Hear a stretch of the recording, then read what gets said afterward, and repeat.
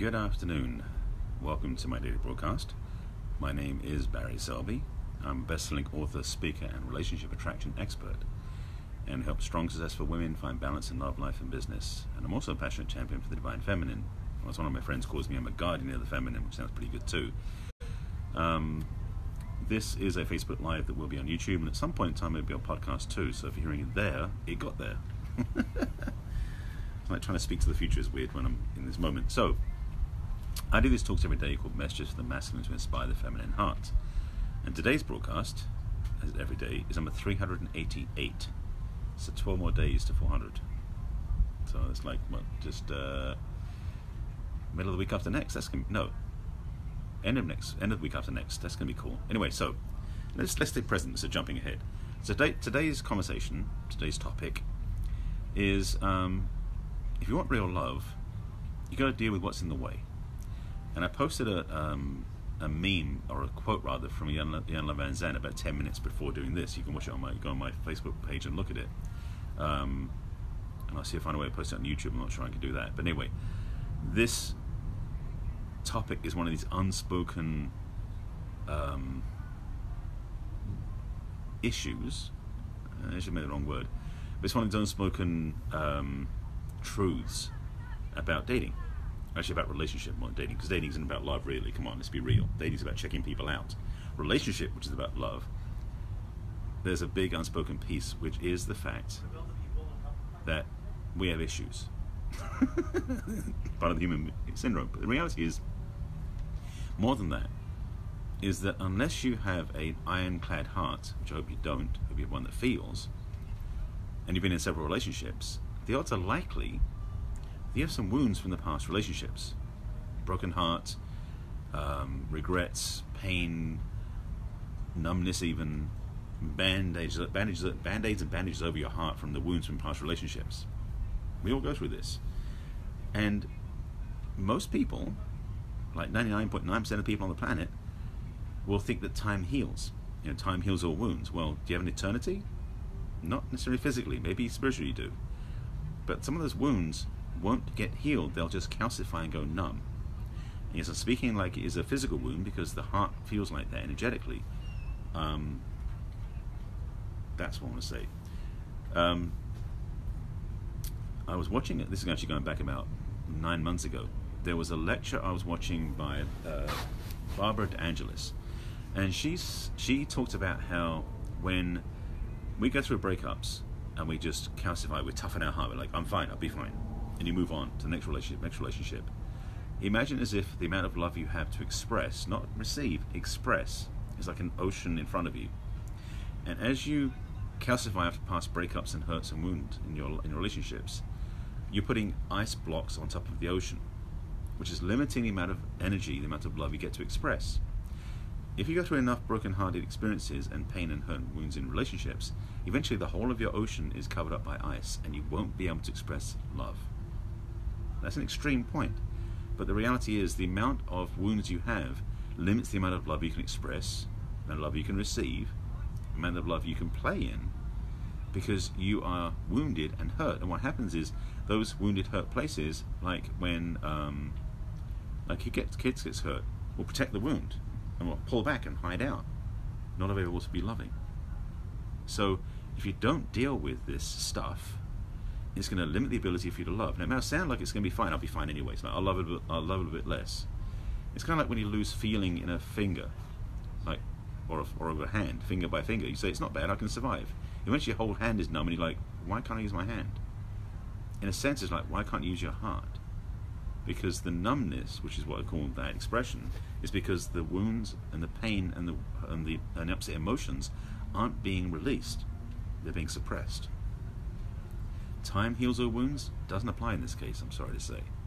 Because even if you think after 2 years after a relationship broke up and the wounds from that person deserting you is fine because it's been 2 years and you don't feel anything, what's happened is that pain inside has gone numb. Because time doesn't heal all wounds, it numbs all wounds. This is key. As time goes by, you've numbed out the pain because you've let time, basically, it's like Well, it's like this. When we physically injure ourselves, as time goes by, generally the pain subsides because what's happening is we're going numb. Same thing's true emotionally with your heart. As time goes by, you start going numb. Until you fall in love with somebody again. And as they start to get to know you better and better, and the intimacy grows and grows, and the connection grows and grows deeper and deeper, so you get really intimate, those wounds will suddenly become alive again. So, like having the wound go numb, so for example, here we go, this is a good analogy. So for example, you bang an elbow, and the pain goes numb over a period of time.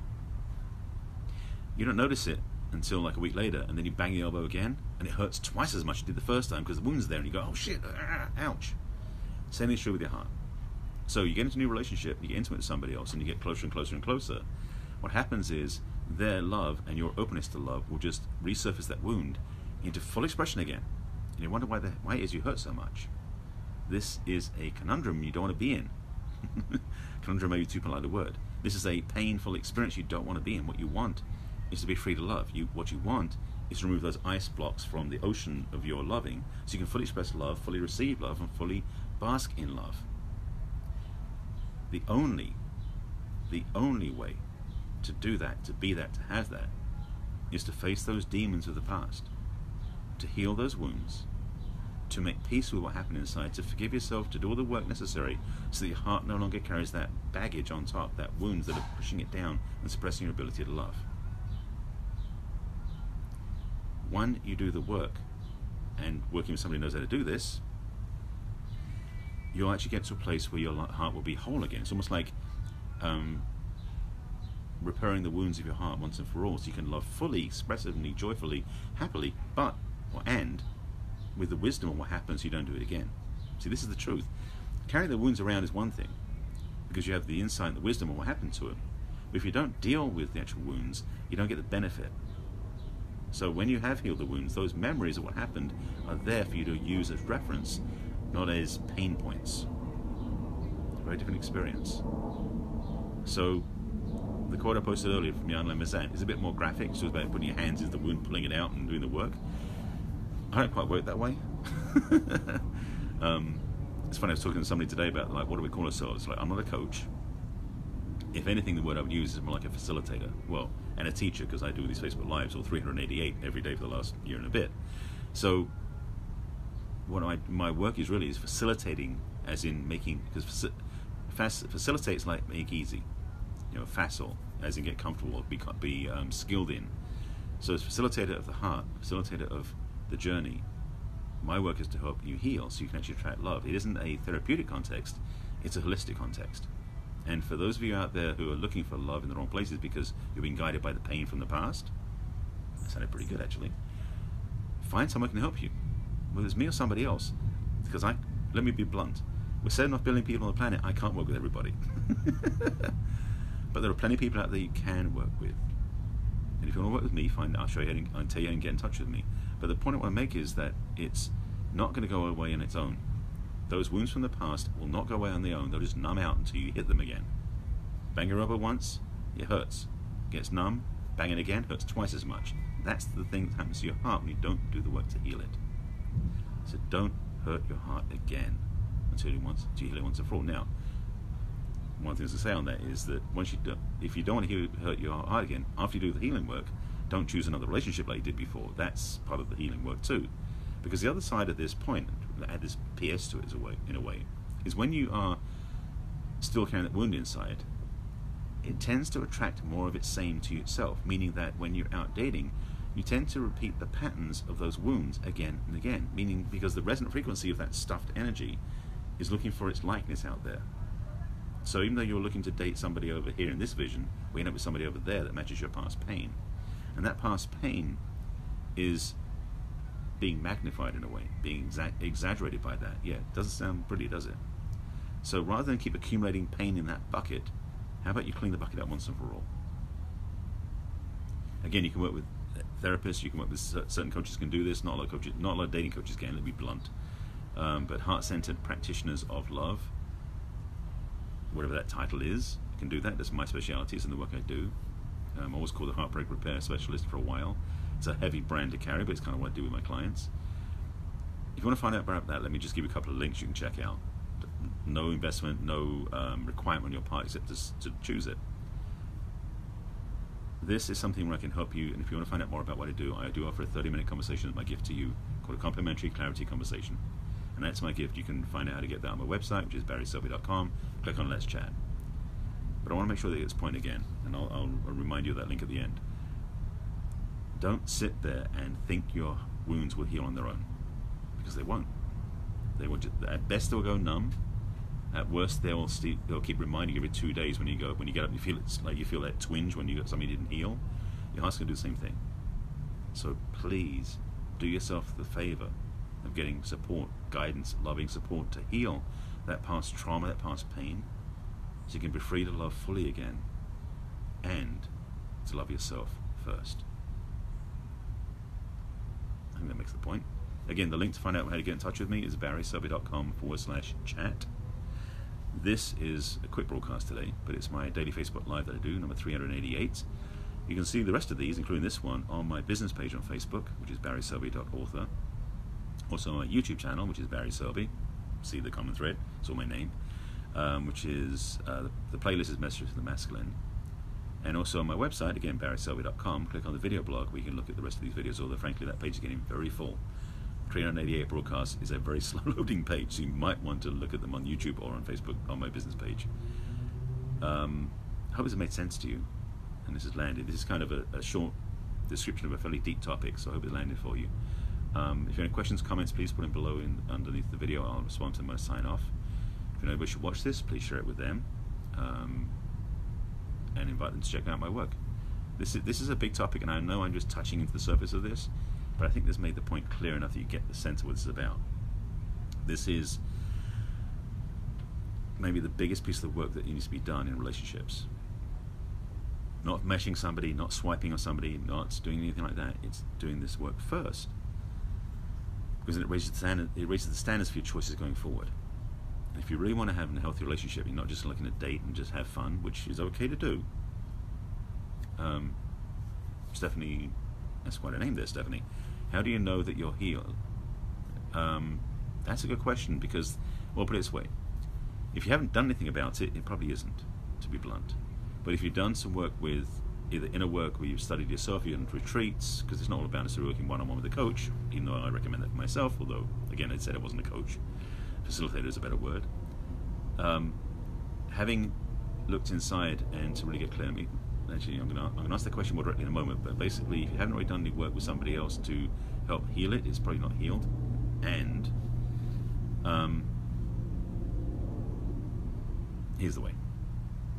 One of the best ways to do this, and you have to be really honest with yourself, is look back at those relationships that you were wounded in. And thank you for asking the question. It just hit me. I didn't say this, so thank you for that. Continually for a year. Good. Well, here's the thing, Stephanie. If you look back at your past relationships, the ones that wounded you that much, the ones you got most heartbroken in, do they still carry weight? Do they still carry pain for you? You still feel wounded, you still feel hurt when you look in there clearly, because when you look directly at it, it's not so numb anymore. If that still hurts, then the work isn't complete. Because healing means that you don't feel the burn anymore. Let me rephrase that. Healing is not about getting numb. Healing is being free of all that baggage, all that gunk from the past. And if when you look back at it, you still feel it, when you look at it, you go, yeah, it's in the way, because you'll know it clearly, then you haven't finished the work yet. I hope that answers your question. That feels about the best way of describing it. It's more nuanced than that. And if you want to talk about it, reach out to me. Again, my way to find me is barryselby.com/chat, and we can talk. There you go. So you have made peace with it all. That's the thing. So once you've done that, and it really is honestly, authentically lined up inside, and you know that for yourself, then yes, you've healed. And of course, there's more than one pile of baggage in your past history. You may have to do it more than once. Just to be clear. You're welcome, Stephanie. I hope that helps. So again, if you want to find out how to reach me, go to my website, which is my name, barryselby.com. If you have any questions, comments, I'll put them below, and when I sign off, I'll answer them, unless you catch me whilst I'm still broadcasting. And homework. Okay, homework. I do give homework every day. It's kind of the way I work this. If you're not sure if you do have any baggage from the past, Be courageous enough, be willing enough to actually look back there. Go back, look at past relationships, see where they're not resolved, if you've got pain, wounds in the past, and then take an action step towards healing it. That's your homework. Not an easy one, I know, but I'll recommend it, and you've got ways to find me and everything else in here. Thank you for being with me, as always. I will see you again tomorrow. That'll be 389. And I think that's it. Take care of yourself. This work, this inspiration, this talk is really helping you to take care of yourself, and that's what I invite you to do.